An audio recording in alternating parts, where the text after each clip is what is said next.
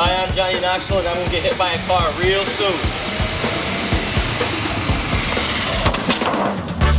This is the early 90s. Skateboarding was struggling as a whole. There was a need for something new. Skateboarding itself was changing, and the big companies were sort of oblivious of it. So Steve Rock was like, I'm gonna go make my own magazine. So why did you decide to start the magazine? Basically because I was told no. Big Brother came along, and then it was like all bets are off.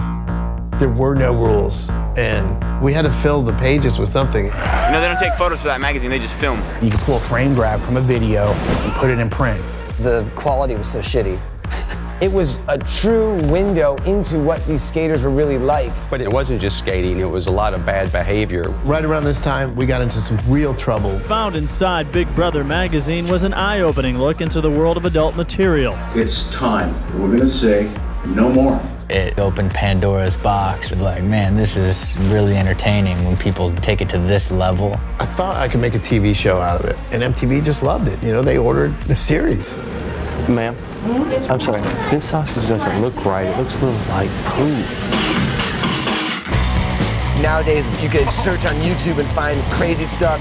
There was nothing like Big Brother videos out there. Jackass came out of that. Jackass before Jackass. It forever changed the face of pop culture. Every aspect of what we did was unprofessional and amateur. This is beyond dumb.